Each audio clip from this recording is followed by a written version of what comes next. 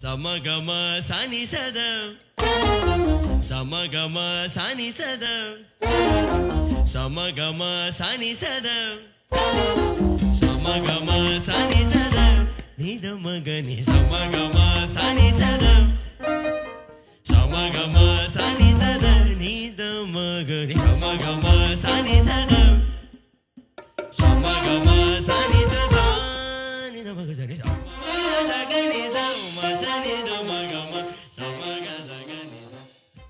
So Mara is the first joint collaboration between myself and Mythili. Before, we collaborated on projects where the concept was created by her and I would compose the music for that idea that she had. This was the first time that we came up with the idea for an original production, scripted the thing together, and the interesting thing is the idea came about as we were reading the same book, which was a fictional account of Buddha by Deepak Chopra, in which the character Mara, who in Buddhist folklore is considered a demon or a temptress who tried to distract Buddha away from enlightenment or meditation.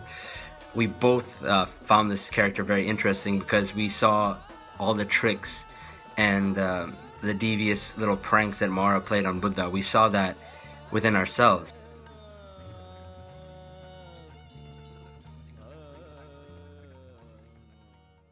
And so Mara is this character who is, you can't really grab a hold of him or her.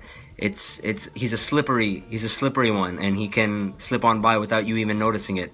But for instance, one of the ideas I got for the theme for Mara, which is the theme music behind the character Mara, is I didn't want to have a raga per se, because a raga is very structured and defined.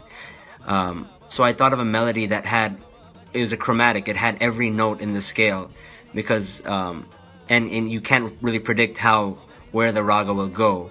So it doesn't sound melodic or beautiful like a nice raga would sound, but it sounds kind of eerie, something off about it. Because to me, that's what Mara is. You really can't structure. You can't put it in a box. So this is the theme for Mara, which is actually a horn melody that's played by the saxophone, trombone, the horn section. But I'll sing it for you so you can hear the melody.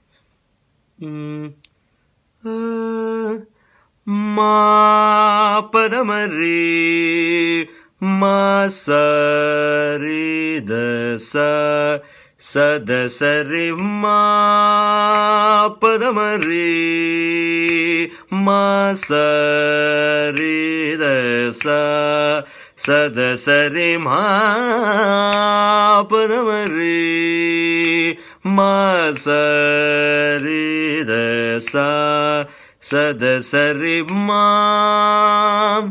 So it has all the notes of the scale. Ma pa da sa da pa ma pa da ma pa ri ma sa ri da sa ri pa ma ri sa da ma pa da ri ma ri sa.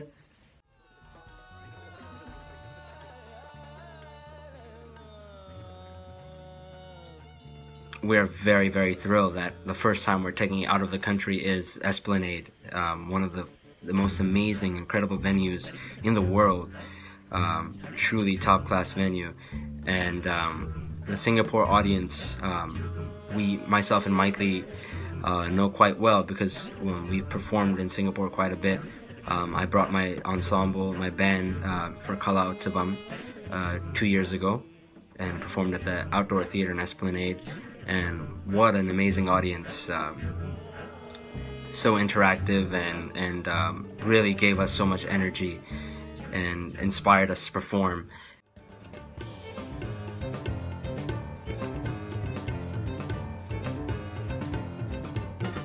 So the Aditya Prakash ensemble, it came out of my years at UCLA. There used to be a lot of informal jam sessions, as we call it, parties where it was very informal. We would get together as a social event and just play music. Everyone would just hop on.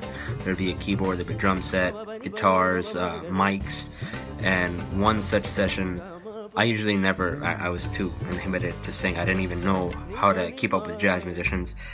But with some encouragement, I went up to the mic one of the days, and something clicked that day. And it's nothing, obviously it was nothing planned, it was all improvised music.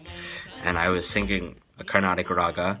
Can't really remember what raga it was, but I think the harmonies just locked in. At first I led it because I was singing the raga, and the chords that my friend Julian, who was playing keys at the time, I remember it sounded so authentically jazz, but at the same time sounded authentically Carnatic because I was singing a raga.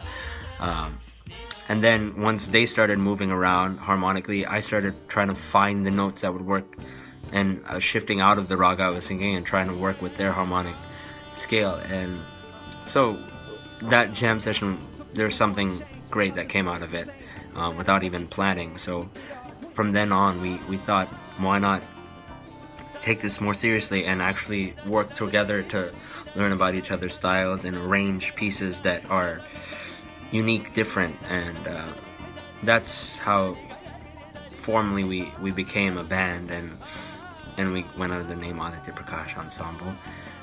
Dynamic dancing with live video projection on one of the world's best theaters, Esplanade, and we're very grateful for Art Compass for taking the trouble to put together this event and make it a great success.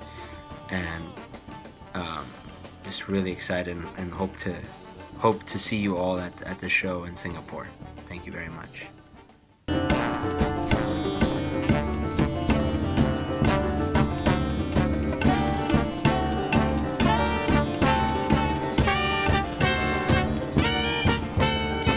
Nano ki mat